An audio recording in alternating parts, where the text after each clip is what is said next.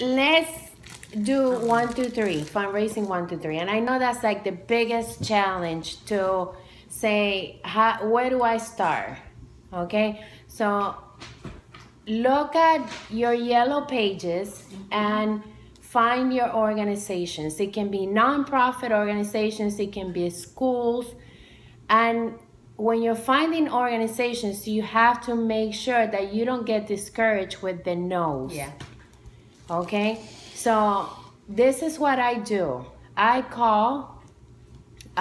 have a goal of calling at least 5 a day. And I ask to speak to the person that's in charge of the fundraisers. And if that person is not there, I ask for a name, number, and email address. Okay? Then, once I have a list of at least 5 interested people, then I send my emails. I go to your Avon.com on the fundraiser and I copy and paste the solicitation letter with the flyers that I'm gonna use. Okay. We're using Teddy bear. Eduardo, and we're using the flyers. And I just found out from Marta. Woohoo! The booklet, please. It's $5.95 for 20. No, 25. So they're cheap. They're really Envelopes, cheap. 25 envelopes for $3. Wow. And the envelopes. I knew about the envelopes. It's only $8.50. And she already got, oh wow, $8.50 for 25 25 flyers. We on were the like, envelope. the girl and I went, what? Okay, I can order another set. Look, you guys, and that was so confusing because I tried to order them and it turned out to be over $100. I'm like, this is not duplicatable. If I tell somebody, do a fundraiser with 20 participants and pay $100, they're not gonna do it. So, see how I learned from everybody else? Yeah.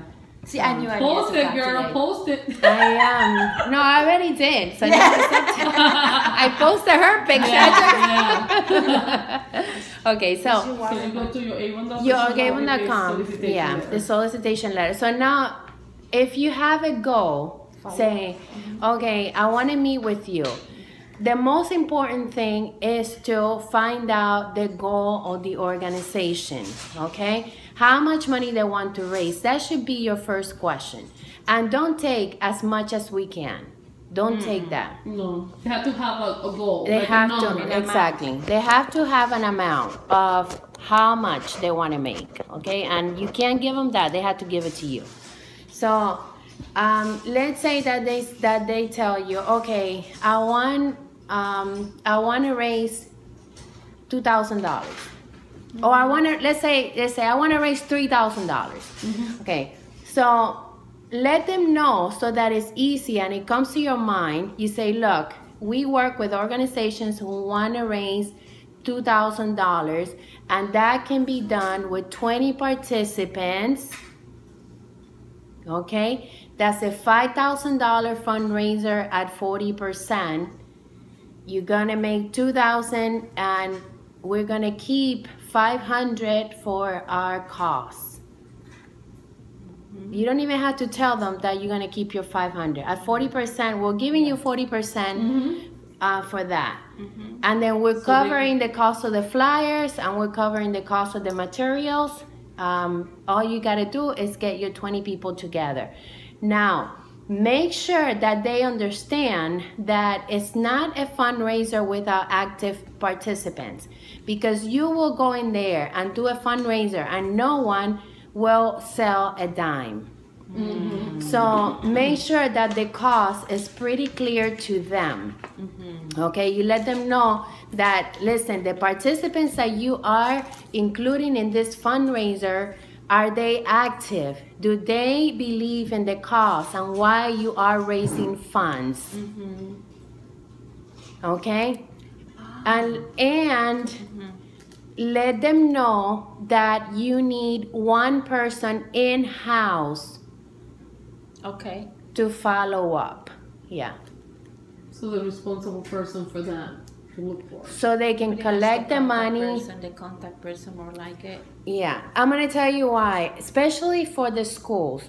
When the kids start their fundraisers and they make a sale, say, oh, teacher, I made a sale. So I did a fundraiser one time where I had to run every day to go pick up the kids. Because I know they have money. I was like, I gotta get that money. If not, they're gonna spend it. So you wanna make sure that you have somebody in-house to collect the money and the orders. And the only person that you go through is that person in-house. So question, 20 participants for $5,000 fundraiser for 40%. So they're making, the gain is $2,000. That's the one. That's $2,000 for them. For them. Okay, that's the gain. So now let's say that we want to make $44,000. Okay. The lady we're doing the fundraiser. Oh, that's not. Oh, is that why you tagged me on it? Okay. You should have said something. I just saw the tag and I didn't know. Oh no, because I have to make. We haven't started. Okay, but tag me and they say we're raising funds for. Yeah, I'm gonna do that. Yeah, good. A little slow, but I will. Very good. Okay, so let's go over the next steps.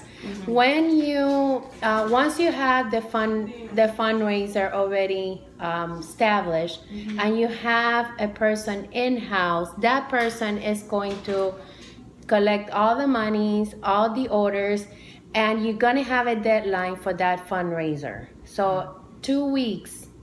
I give them 2 weeks. I don't try to drag a fundraiser. 2 weeks for every fundraiser, and then I allow them another week for the stragglers. So you're gonna have maybe 50% or more people turn in their order, but not the full 100%. So that's why you allow an extra week. Yeah, so that they can. So the turnaround is 3 weeks. No, 2 weeks. No, 2 weeks for regular, but the additional week. That's what they say. But don't tell them that. Don't tell them about the extra week. Oh, okay. Because I was reading. No, the thing is because I was reading. In about 3 weeks you can make this fundraiser, so you can bake in one of the samples that they have. Because they're but you don't want to tell them that it's 3 weeks. You want to tell them it's 2 weeks. And then when the deadline comes and you don't have all the orders, you say, okay, we need an extension. I'm going to give you an extra week. Get your participants on the ball so that we can close the fundraiser and you guys can get the money. So once you have, you already have all the money collected from the participant. Now you keep 60% of that money. Okay? Yeah, because you're giving 40. And then they keep the 40%. Now, there's some organizations that work differently. They have trust funds, especially the schools. So you have choices. Just make sure that they understand that they must have the money to pay for the order at the time that you're placing the order. So they must issue you either a check or they must issue you a money order, whatever it is that they work with, so they can pay the 60%. The schools, the county schools, they don't have trust funds. They don't have accounts like that. What they do have is probably put it into an account and give you the money. But more likely, we are collecting cash. Okay. Not, you know what I'm saying? If we just make a check payable to cash, not. But most organizations won't do that. They will make the check payable to you. Okay, you know what we did with this lady? We told her, if cash only, Oh, no. Yeah, but you're doing a personal fundraiser. Okay. Yeah. Yeah. This is the company. Yeah, but when Yeah. you do, okay. So if they make the check to, they cannot make the check to Avon. No, Or they'll to make the the school they'll make the check. organization. They'll make the check to you. To you. That's Okay. 60%. Mm-hmm. It depends on how they work. She's I've saying- had organizations, I have churches that have paid for the order. Yeah. When I submit the order, they use their credit card to pay for the order, and then they issue me a What she's trying separate. to say is Okay. when the customer is trying to To pay pay the the- lady who say, okay, I want to buy from you, I like this. If she say, I have a check, To the organization, thank you, to the school. To to the the school. school. No checks payable to you. Do No. not take them. No. No. That's why I'm saying every school has Their either own rules, a yeah. bank or a trust Yeah. fund, whatever. You are, remember, you are the director of the orchestra. Mm-hmm. If you don't make it easy for you, it's not going to be duplicatable for your team. Mm-hmm. So don't collect money. Don't run credit cards for customers. No. Make sure that the organization is involved with that because they have their own rules as far as tax Yep. and as far as everything Tax else. exempt, most of the schools have tax exempt, they have the tax certification and you have to provide that. That's when you do the enrolling of that, right? The application, you enroll them. Yeah. All of that you need. Exactly. So every organization is gonna have their rules. So either Eduardo and the flyers. Oh, you just gave me the best news about the flyers. So I know, I you just saw made it. my day. Tonight, she is not gonna sleep. No, I'm not. order Because now. she's I'm gonna gonna- order that and they're gonna be here. Yes. You have to post Okay, let's talk So- about once we place the order, when do we tell them to get the merchandise? A week or 2 weeks? No, the same way that you get your merchandise as an Avon order. I'm talking how, 4 you have- days. Yeah, but 4 days. Yeah. Because 4 working if I'm gonna, days. I Okay, give him but you don't want what you just jump. Okay, no. here you just talk to the organization. You give them 2 weeks, right? The organization wants you. They have to sign that contract with you, right? Don't make it complicated. Yeah. Don't make no. don't Don't make it sign complicated. anything. Yeah, Yeah. do make That's it. what I'm saying. Look, That's what they're listen. saying on the thing. Listen, do make them sign, Yeah. but that's totally Yeah. not even Close enough. important. Yeah. Yeah. Just put your papers that you have to give them, the timeline, the agreement, the dates. Those are the most important thing. The rest is paperwork. Yeah. Put it in a folder and tell them, look, these are the paperwork that you have to sign so I can submit them to the fundraising. They'll fill it out. They'll fill it So out. you hit them the folder Yeah. and they take care of that. And I need the tax-free form, tax-exempt form. Yeah. At the time that they sign the papers, you need to have that The form, agreement form. the tax agreement form. Okay? So, see, that's when people get complicated. Yeah, because they, Man, how many forms? Look at this. And then what is this for? And then it's just the same like this. But Uh-huh. yeah, you have to see it the right way. And they have inside there. They have a little thing that you can send with the student to cooperate. I don't know if you saw that. You It's can a send flyer that. You can that send. you can send and say we're gonna be doing this. You wanna? But you know, that? but the you know envelope what? itself. Yeah. Let me tell you how easy it is. Get the fundraising envelope. Yep. Put a label outside. Orders are due by this day. Online orders can be purchased, and then your website.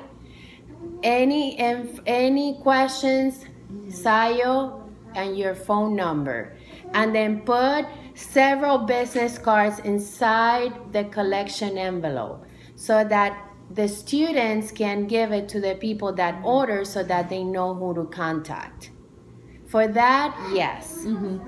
Okay, that's all you have to do, and let them know, look, I'm gonna have 20 business cards in each collection envelope so that anybody that buys can contact me. Okay. So at the end, have 2 raffles. We're using this one for the one who sells the most and one for the one who sells to the most.